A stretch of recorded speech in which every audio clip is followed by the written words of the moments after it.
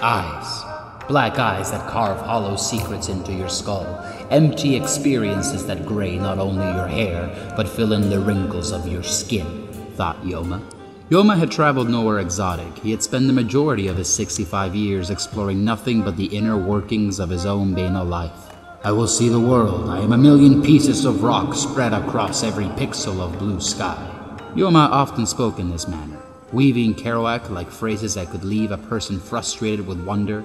As a young boy, a brick wall could suddenly become the peak of Everest, his mutt of a dog a faithful donkey, and the air that floated amidst his left ear his knowledgeable Sephra. As time went on for Yoma, the brick wall froze into, well, a brick wall. The day Yoma stopped seeing flowers in the stars is the day Yoma meant it when he said, I will see the world. Yoma was found one morning adorned in army fatigues, clutching a Regulation Forest Green all-purpose bag to his chest. He got these treasures from the war, and that was his response when people asked, which war? The war, Yoma would reply in exasperation. Many would suspect, and they would be right, that Yoma was never in a war, not one with guns and bombs anyway. To Yoma, it was quite clear his war began the day he was born, and he was still fighting. I am leaving. Yoma turned to his wife, halfway out the door, prepped for battle. Yoma's wife was a frail little thing who unbelievably birthed 5 children out of her tiny frame. She was gray in every essence of the word.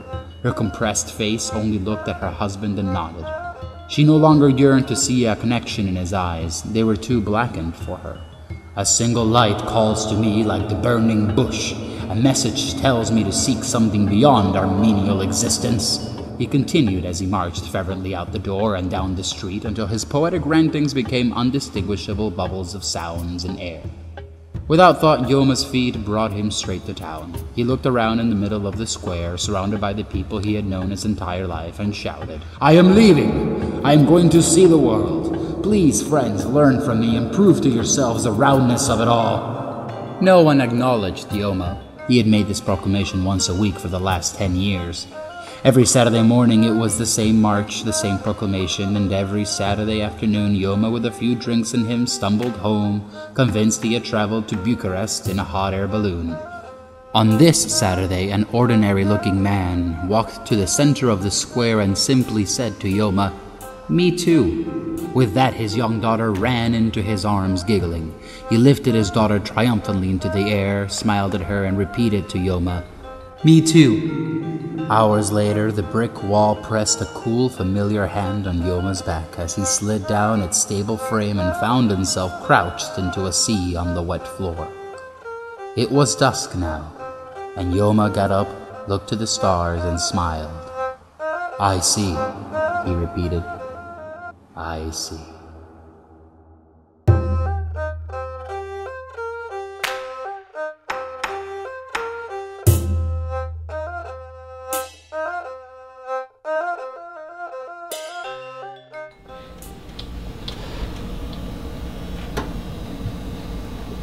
How you feeling, Mom? You're looking very pretty today, Dolores. It's nice to see you. We're sorry we didn't come sooner. Mom, listen, Dr. Ben says that you can't be in the house anymore. He says that if you're alone, even for 5 minutes, who knows what could happen. That's right, and we just want you to be safe. We're just trying to do what's best. We're just trying to do what's best for you.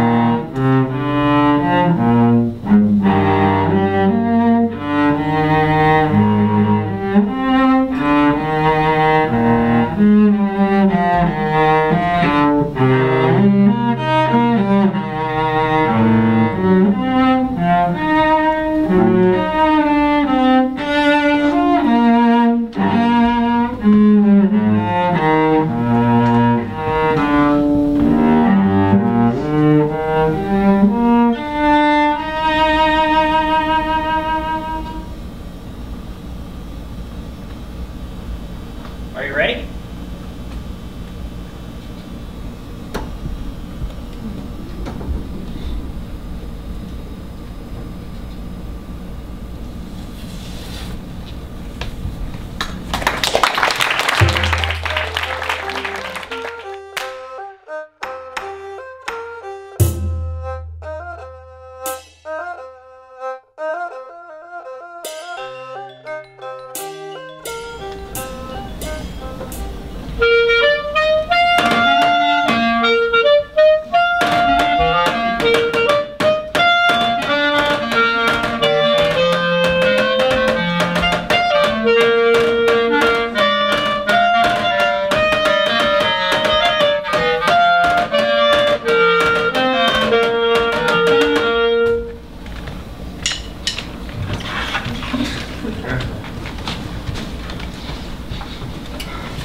Pound and pound, but our voice makes no sound. Our voice can't be found. Our voice is bound. Till we look around and see that our voice has faded.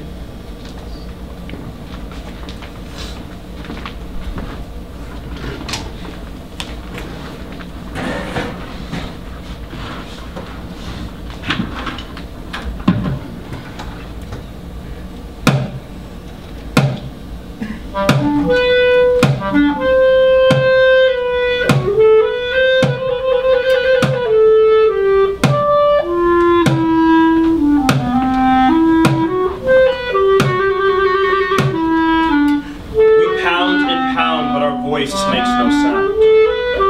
We pound and pound, but our voice makes no sound.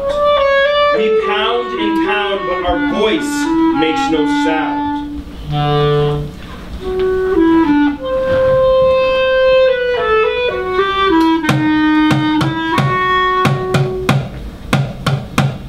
Voice? I don't believe in that word, it's absurd. Voice. I don't believe in that word, it's absurd. Voice. I don't believe in that word, it's absurd.